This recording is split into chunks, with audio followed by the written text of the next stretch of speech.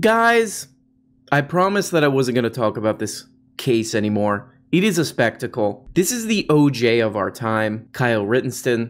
The jury's going to decide soon, and we'll miss all our friends. Chicken Boy, Court Man, other Court Man. Somebody sent me this James Dore. He's our elder. Should we show him some respect? James Dore video. I couldn't stop watching this thing. I really don't even know really how to describe this except for... James Dore just seems like a wacky YouTube guy to me, but this video truly is bizarre. So I just wanted to go through this with you. He's talking about the Kyle Rittenhouse trial, and I just don't know what planet he and his fans are living on, so we'll take this step by step. Our first guest is a talented video producer. His videos have gone viral with millions of views. He was also almost employed by the Bernie Sanders campaign in 2020. Okay, so James Dore gets this guy on the show. Who is this guy? Oh, he's a guy who edits videos. And he almost worked for the Bernard Sanders campaign. Wow. And I looked up, like, what happened? In what capacity did he work for the Bernard Sanders campaign? And it looks like he almost worked for them, but then they let him go because they found a video on his YouTube channel where he recut I guess it's the I Have a Dream speech or a bunch of MLK speeches. He recut them to make it sound like MLK was basically saying porno crap. Like MLK was saying a bunch of pervert stuff. And so they were like, okay, never mind. I mean, I don't know if that's the best reason to fire someone from a campaign, but generally the guy seems like a bit of a goofball. So we don't need to, you can look up the video, don't need to go too much into his character, but just kind of a random goofball that James Dore found. But here we go. So this is going to be maybe about 4 or 5 minutes. So let's watch it. And this is going to explain to you, what actually happened. Because you can't get it from the Washington Post or other YouTubers. They've all misreported this, seemingly purposely. Okay, so James Dore, really, he's doing this. He's really doing this because the mainstream... Watching this video, this is an hour. I watched an hour. I wasted an hour watching this crap. The amount of times that this guy says establishment media is like, I literally, if somebody can do a count on it, it's just like every other two seconds we're hearing the phrase establishment media. So the reason he's showing us this video from this guy, this young man, the reason he's showing this is because the mainstream establishment media shows us a biased view of the world, okay? And what he's about to show us is just a unvarnished, the truth. He's going to show us the truth. This video is the truth that he's about to present that to us. So remember that. Remember that while we go through this. On August 24th, after finishing his lifeguard shift at a pool in Kenosha, Wisconsin, Rittenhouse and Black spent the evening at Black's stepfather's house. There they watched live streams of groups protesting the police shooting of Jacob Blake. At night, the groups had turned violent, vandalizing and burning local businesses. In response to the unrest, Black's stepfather says he took the guns out of his gun safe for personal protection. The next day, at 10 a.m., Rittenhouse, his sister, and Black set out to help clean up local businesses. Rittenhouse can be seen here removing graffiti from a local high school. That same morning, Joseph Rosenbaum, who would later become the first man shot by Rittenhouse, was released from a mental hospital. He had recently overdosed on pills in an apparent suicide attempt after he physically assaulted his fiancée. Later that night, Rosenbaum is seen pushing a flaming dumpster towards a gas station. When others put out the dumpster fire, Rosenbaum tries to start a fight over it and begins yelling at armed citizens.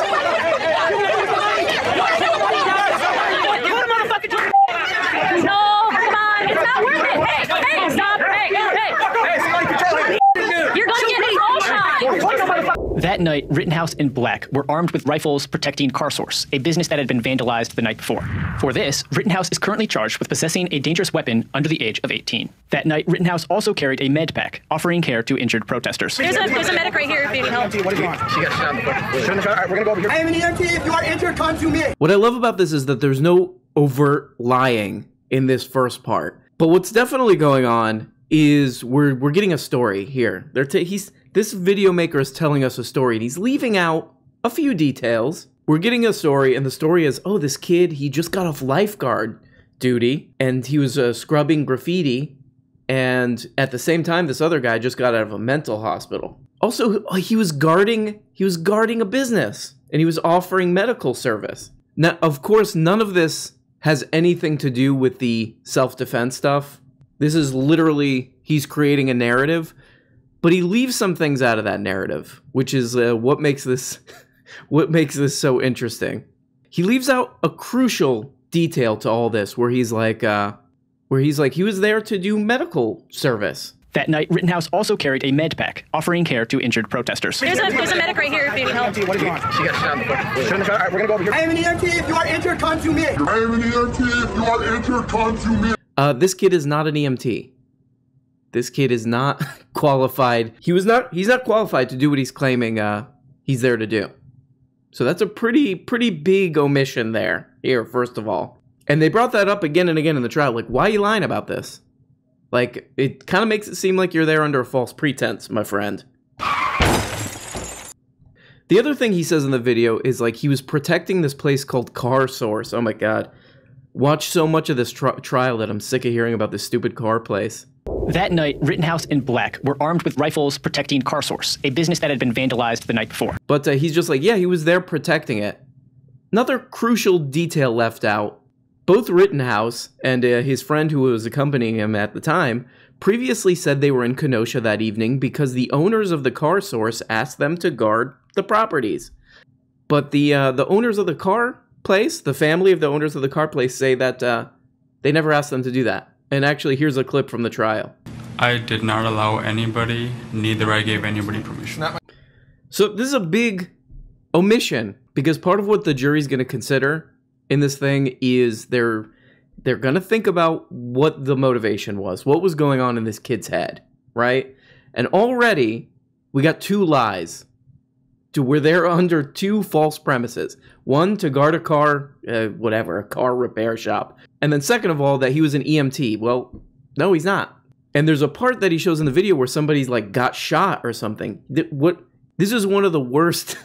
This is one of the worst things that can happen if you have a serious medical situation. Somebody's like, actually, the person caring for you is actually like, actually, I don't know what I'm doing. I mean, what if you're at your doctor? What if you think about this? What if you were at your doctor, right? And you're getting your weekly tuchus check. That is my own sperm. And you look up at the doctor's certificate and it has like a Shutterstock watermark over it. You'd be like, oh, this is, uh-oh.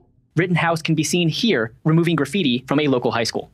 That same morning, Joseph Rosenbaum, who would later become the first man shot by Rittenhouse, was released from a mental hospital. If this guy's going through the setup, oh, this guy got out of a mental hospital, he got into a fight, a domestic thing with his fiancée, he had a restraining order. Why would you leave out these crucial details? So already, we're off to a pretty rocky start here with this video. This is what, if you wasted as much time as I did watching this trial, it's painfully obvious what was going on here with all this lying about being an EMT, lying about their reason for being there. Completely obvious. And you throw in the gun nut stuff, this kid posing in his social media. Another crucial detail that this video leaves out. 14 days before this, he was in a social media post. He wished he had a rifle to shoot some strangers he was watching coming out of a CVS. He recorded that and uploaded it to social media. But you put all that together, it's painfully obvious what was going on here. Kid wanted to run around with a gun, ran around with a gun, unnecessarily killed two people and blew off the arm of one other person. Horrible decision from the beginning. totally unnecessary and unreasonable use of force. You know, the other thing that I didn't really notice before, another thing that should be crucial, and I think they mentioned this in the trial, is while I was watching this, because the guy's making a case here in this video of like, look at this guy, the first guy he killed, running around, he was lighting fires, just a horrible guy, deserved to die, honestly. He was really asking for some of this. But one thing you see in this video is that guy, I mean, he's a lunatic, the first guy that this kid shot. He's a crazy guy, but he's 5'3", which came out in the trial. He's like getting up in people's faces, and they're basically just doing the cartoon like push and swing, and he basically crumples away. If you don't have one of these, it's very kind of easy to deal with that situation. Get away. Like that's what people were doing. But when you're sort of like a 17-year-old MAGA fetus obsessed with guns, then you end up with that. Something that could just be this, which there's tons of video of, just hey, fuck you, bro! And then just, shut up. And then he just basically rolls up into like an armadillo. It's pretty much like video proof that this was like completely unreasonable force used here. This is kind of perfect because after Jimmy Dore watches this video, right? This video that leaves out a bunch of crucial details. And by the way, you know, Jimmy Dore is going to go on and on about the establishment media and the mainstream media. All this is uploaded. Like the entire trial is uploaded. So that you could find all of the details. You could get the entire picture. He's like, they're keeping it from you. Yeah, I mean, I could just do a couple clicks over to, you know, what every establishment media source has uploaded the trial. And I could get the whole picture there. But Jimmy Dore he's like the perfect example of like of how this like propaganda video works, because he's going to take exactly what the video wants him to take from this. Here we go. It's up to you to decide, was it reasonable for Rittenhouse to believe? Okay, so for making that video, just first of all, I didn't know, again, all I did was read the headlines, and the reporting that I casually saw told a totally different story. I was told that he chased people. I was told that he showed up there with the intent to just cause mayhem and kill people. Well, it turns out he was putting out fires and scrubbing off graffiti and helping people who were injured. And then it wasn't until people started to attack him that he defended himself with that rifle. He even says in part of this, he's like, I was led to believe that he was there to create mayhem. Well, I mean, if you know some of these other details that came out in the trial, very much looks like he was there to create mayhem. Also, like, Jimmy Dore has a huge channel. He's got almost 1 million subscribers. He can't watch the trial. Like, he doesn't. Well, what else are you doing? You don't have time to watch the trial of this thing that you're gonna get, what is it, like 250,000 hits on? You ain't got Wi-Fi? You ain't got Wi-Fi? Wi-Fi? Wi-Fi? You ain't got Wi-Fi? Million subs and he ain't got Wi-Fi. So this video goes into a lot of character stuff, but another thing that I've been noticing about this case that's pretty funny is a lot of the stands of this guy, of this kid shooter. A lot of them think that he's like technically, like there's some technical version of this where like he's technically, it was very, very technically self-defense, and that's it. That's it. That's it. Like, they don't really understand how the law works, that how subjective this stuff is, and that there's a jury who, right now, it's been, what, like 3 days of deliberation.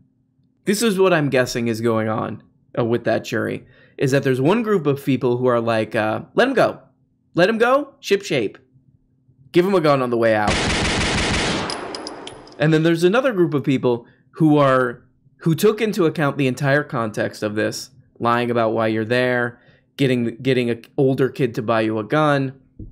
Those people, you know, like me, they took the whole thing in. They took the whole thing, and then they're like, yeah, there's kind of more to this story. Wow, Bat. There certainly must be something to this if a solid dude like you was looking into it. Have we been told a lie by the establishment media like they always do? I don't know. There's something like his old guy vibes. There's something funny to me about it. But this is literally the phrase establishment media comes up in this video at least 4,000 times. But this version of the story, where this was just a good boy cleaning up graffiti and doing lifeguard stuff, and we're going to leave out the stuff about him uploading social media posts where he says he wants to shoot people, and lying about being an EMT, lying about his age, lying about that these people wanted him to guard the business, We're gonna leave out all that and portray this kid as a good boy. And Jimmy Dore's like, the establishment media doesn't want you to hear this narrative. Jimmy Dore, have you turned on Fox News lately? Oh, you've been on Fox News a bunch. So what are you talking about with all this establishment media stuff? I hate the establishment media. Not Fox News though. I think Fox News is a co-op. It's sort of like a co-op that not a lot of people, they can't get any traction because they're so anti-establishment. So he goes on and on about how people, look, we just showed you that video, the naked truth of the thing. Why did they even have a trial? That's what I want to know. Why did they even have a trial? Why didn't they just show that video? And then everybody's like, yep, done. We don't need to do trials anymore. We just need to watch heavily edited videos from 20-year-olds. But the second part of the video is him sort of strutting around, like just flexing, like just flossing on fools, because he's like, we showed that video and now we're going to make fun of everybody who doesn't get it. So here's one more. Because 80% of people polled had no clue they were white, the media purposely hid that point. I didn't know it was 80% of the people. So this is a big part of the thing that they go over and over again. Look at the establishment media, whatever that means. The establishment media lied so much that they thought that the people who were shot were black, I guess is the thing. But they're not black. So that shows that everybody except for me was lying. Everybody except for me and Tucker Carlson, this guy, are lying about this. And only we're going to tell you the truth. So let's keep those super chats. Let's keep those super chats coming. But he's giving a stat here in the form of a tweet. Here, I'll read this tweet to you. Because 80% of people polled had no clue they were white. Media purposely hid that point. I found this guy's tweet. I found the thread. No source. I tried searching. No source. I'm not saying it doesn't exist. I mean, it could somebody could help me find this, please. But, however, even if it does exist, okay, and I'm not saying it doesn't, why would you show a tweet of a stat? Like, why would you not go to the actual paper or whatever and show that to just confirm? Yeah, look, here it is. Here's the study, or here's the poll. You went out and stuck your chin out and did something, which he'll never do. He doesn't even leave his apartment. He's talking about this Humanist Report dude, where I guess he retweeted the video guy and he said that he's defending shitty people. So that's what Jimmy Dore's talking about. Here we go. He'll never stick his chin out for anything. He wouldn't even cover Russiagate. He was such a coward. And so now here he is coming at you over this, and that's the thanks you get. And that's the kind of shit-lib culture people like this push, right? And it's a cult. That's what this is, cult-like behavior. All right, so James Dore is like, this is cult-like behavior. These people just...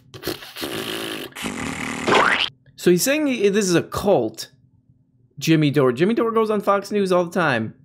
So please explain this to me. And it's got to be incredibly nerve-wracking. It's also, he, in a sense, he's a little bit of an icon for those of us who believe that he did mount a very good self-defense defense. I was listening to Tucker last night. Dana Lash said self-defense is on trial here. I wholeheartedly agree with that. So if you didn't catch that, this channel that James Dore goes on all the time, Fox News, this kid's a bit of an icon, quote unquote, a bit of an icon for self-defense. And by the way, me and everybody else on this channel, we all have the exact same view on this case. I mean, I get it. Like James, he's an interesting character because like you know, I feel like this is purely numbers driven. Like he's like, what do I have to say? What do I have to say to get to like 300,000 views per video? Threw a bag, chased the guy, was lighting shit on fire, starting, everybody in the crowd was like, dude, calm down, you're going to get someone shot. He starts chasing Kyle Rittenhouse, throws a bag of shit at him. Where did they get that bag from? From the mental hospital he just came up from. That's where they... Threw his bag, he threw his bag from the mental hospital. All right. Well, there we go, guys. Anti-establishment James Dore. Great prescription for mental health care in the U.S. Let children shoot them. Good. They'll say, do you... You have a mental health problem. Oh, you do? Okay. I mean, and obviously, if he wanted to do like an anti-establishment, like go after the power, fight the power, to quote the great Charles D. If he wanted to go for some fight the power type of crap in his video, there's an obvious angle, and the true angle to this. I'll read you this headline from The Intercept. The Senate's military spending, this is from 2017, the Senate's military spending increase alone is enough to make public college free. We're not talking, okay, just to make you understand this headline. This is not the military budget. It's just the amount that it increased in 2017. Just the amount it increased. We could have made public college free. How does this connect to what we were just talking about? How is this the real story? Well, things like people having access to mental health care, so they don't do this, and having access to education and all this stuff would have helped them both. If we had a little less of a little more sane of a society, instead of this, I mean, it's completely mirrored in this this situation. Spending money on this instead of healthcare, education, yeah, you end up with a lunatic society. So there you go. Somebody clip this, send this to Jimmy Dore, and be like, there you go. There's your anti-establishment story, you ding dong. Feel a little bit sorry for James Dore because from what I understand, he used to work at the Young Turks. He used to do this at the Young Turks. He used to Keep that little smug at the Young Turks, but now he's like enemies. Now he's like enemies with those guys or something. It's sort of like, oh god, it's like Mean Girl drama on YouTube. You know what I mean? Jimmy Dore's lighting his tongue on fire. What do you see the narrative that they built around this? That's what shitlib's contribution to our culture is, dividing us at every turn. That's all they can do. He says this over and over again about the Young Turks. He's like, they're dividing the country. It's like, dude, half of the country seems to think that this kid's a quote-unquote hero.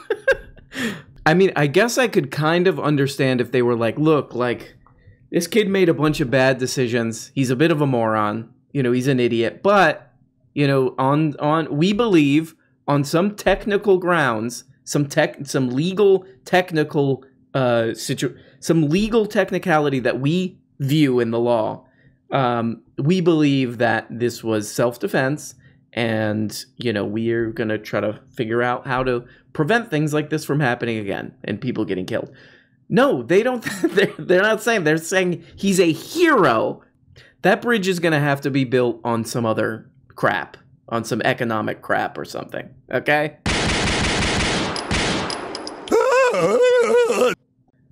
Okay, one last thing. While I was watching this James Dore video, now I get suggested Tuck Carlton things, I guess.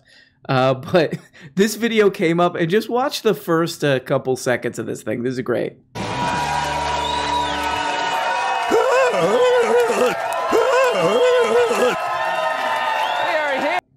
So I guess this is live. What is... Oh, the Patriot Awards in Hollywood, Florida. Hollywood, Florida. I've been to Hollywood, Florida many times, and I always do the same thing when I go there. My favorite fun activity, which is leave as soon as possible. I'm just kidding. Hollywood's fine. Used to buy fireworks from there, but I love this rowdy crowd. They're like, yeah, woo! Like this kind of rowdy crowd to watch this like goofball read off a teleprompter. Woo! Here on the Yeah. of the Patriot Awards Hell yeah. in the good Hollywood, Florida. You can stream the whole thing right after the show. It's on FoxNation.com, and we recommend it. But first, good evening and welcome to Tucker Carlson tonight. So there's a difference between lying and propaganda, and it's worth knowing what it is. I mean, why ever do this live? It's like just the energy. Like the minute he starts reading off that teleprompter, the energy just drains out of the thing. Yeah, woo! And then the mainstream media. Oh, okay. This just got real boring, real quick. I would never do this live. This thing, if I did this live, I would immediately be, I think, brutally beaten, and I would deserve it. Like while they're beating me, I'd be like, "Yep, I asked for this." Doing this live, just getting bludgeoned, and I'll be, "Yep, this is exactly right. This is exactly what I deserve for doing this live." Just me stopping and starting sentences that I know I'm gonna have to edit later, and a crowd of people behind me, like, he deserves to be killed for this. So guys, it's Friday, and you know what we have to do? We have to go through this little charade every Friday where I remind, a lot of you guys are troubled teens, okay? A lot of troubled teens out there, and you make bad choices. When you go out to party, and you overdo it, and you make a complete fool of yourself, make sure to take Uber cars. Okay? Make pee-pee on Uber cars. I'm ready to sell my mother into slavery. If you find yourself, you're out and you start saying things like that, it's time to take Uber cars. Wow. Okay? You don't want to be in that situation. Well, anyway, guys, this video was brought to you by EA Sports. In the game. Bye-bye. Hey, guys. You're only getting a fraction of the weekly shows. If you want a new motherfucking episode every day, subscribe on Patreon for as little as 2 bones. You get the patron-only Tuesday and Thursday shows, the Bookablega show where we look at important books, and the goddamn weekly behind-the-scenes show. And for only 25 bones, you could become a producer and get your name up here. Look at these people. These people make this show possible. If it wasn't for them, nothing. We don't have a show. We got nothing, and it's garbage. And we have to just leave. We have to just basically walk away, and we don't even really know where we're walking. That's the truly troubling part about all this. But please, become a patron today for as little as 2 bones, or 5 bones is another level, or 10, or you go the full 25 and you get up here. Big special thanks to these people. Love you guys so much.